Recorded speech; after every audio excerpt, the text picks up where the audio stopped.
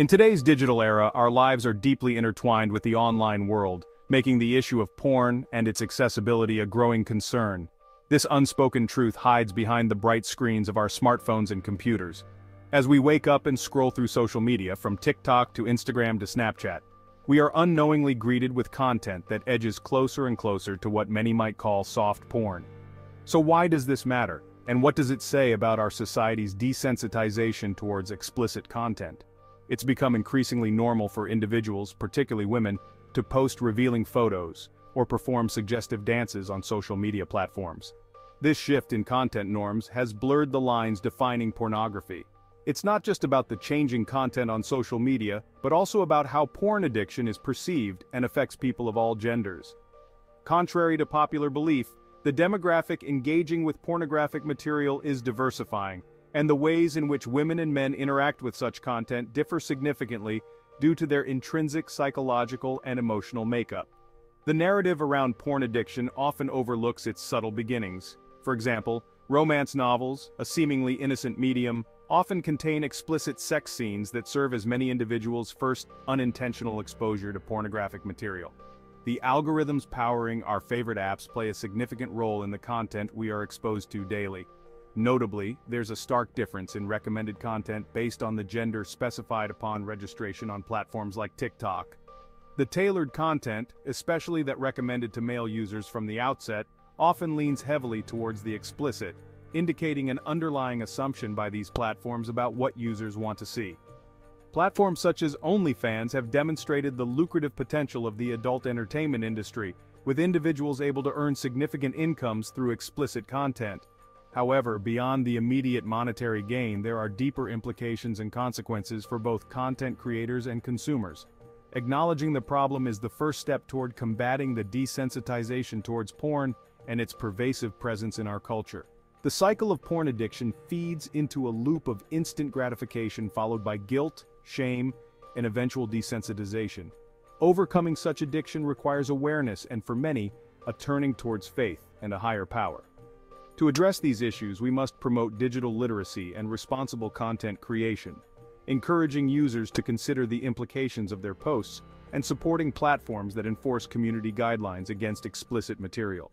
Now that we've uncovered America's hidden crisis, let's delve deeper into the psychological and social impact of pornography.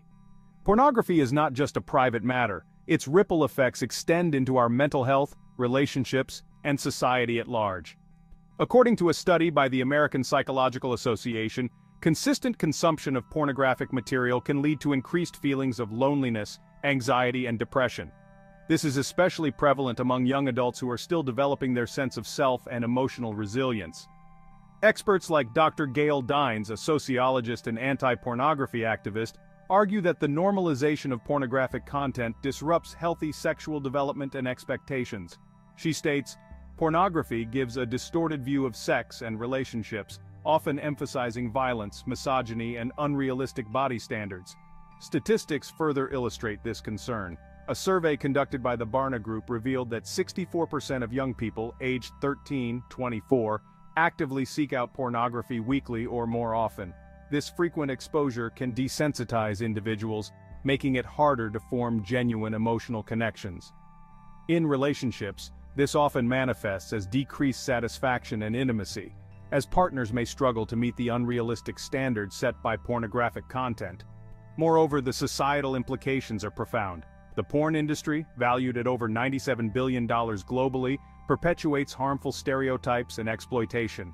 It contributes to the objectification of individuals, particularly women, reducing them to mere commodities for consumption. This commodification is evident in the alarming rise of revenge porn and non-consensual sharing of intimate images, which can devastate victims' lives and reputations. The impact extends to the workplace as well. A report by the Internet Watch Foundation found that 1 in 10 employees admitted to watching pornography during work hours, which can lead to decreased productivity and a toxic work environment. So, what can be done? Experts recommend a multifaceted approach, starting with comprehensive sex education that promotes healthy relationships and realistic expectations. Digital literacy programs can also empower individuals to navigate online content responsibly and recognize the manipulative tactics used by the porn industry. Therapies such as cognitive behavioral therapy, CBT, and support groups can provide a safe space for individuals struggling with porn addiction to discuss their experiences and develop healthier coping mechanisms. Faith-based organizations also play a crucial role, offering spiritual guidance and community support to those seeking to overcome addiction. As we continue this journey, let's remember that awareness and education are our best tools in combating the pervasive influence of pornography. By fostering open conversations and supporting each other, we can reclaim our mental health, strengthen our relationships, and build a more respectful society. Thank you for joining us. Stay tuned for the next chapter, where we'll explore practical steps to combat porn addiction and promote a healthier digital culture. Don't forget to like, comment, and subscribe for more insightful content.